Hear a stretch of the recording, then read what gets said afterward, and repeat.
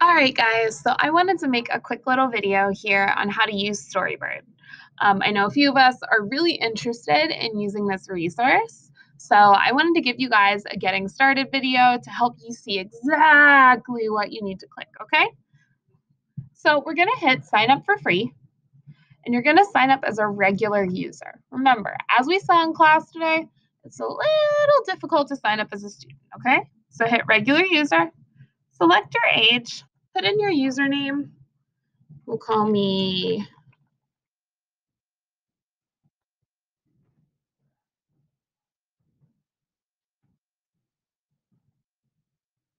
put in an email. I'll have to use a different email.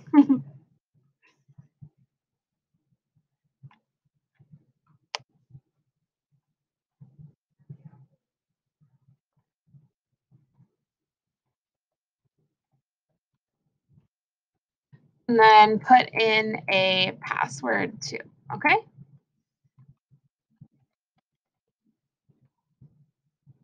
Create account, and then you're signed in. You'll see that they have some stuff here about like earning crowns and stuff like that. Don't worry about that.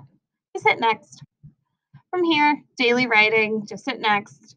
And here you'll see the different kind of services that Storybird offers. We're gonna just use picture books today because you guys are creating a really simple children's story if you're choosing this option. Select the create your own option and then hit create. After that, you'll see you're given some artwork.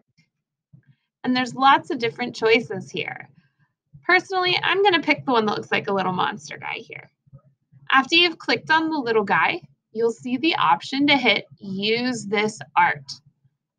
From there, it'll say use this art for a long form book, picture book, or poem. Click the one you're most interested in. We're going to choose picture book because that one's really short. And then from here, it'll load everything for you. As you can see, there's lots of different beasties to choose from, as well as art. So it says drag your art here, write your story here, give it a title,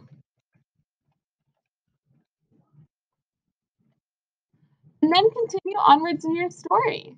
Make sure you hit save when you're done with the pages. That'll help you out too.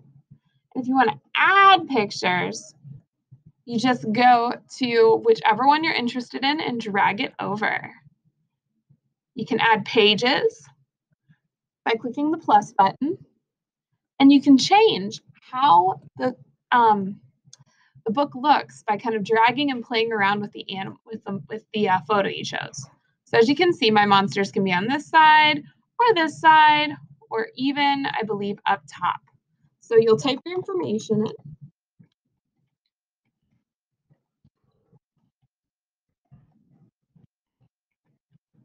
And then when you're ready, you'll just hit save and exit, okay? It'll say you're not quite finished. You're just going to publish your story privately, and you're going to hit publish. And from there, you've got the link to your story. You can hit this button, hit share link, and then you'll have it all set for class tomorrow, okay? So guys, that's just a quick little tutorial on how to use Storybird.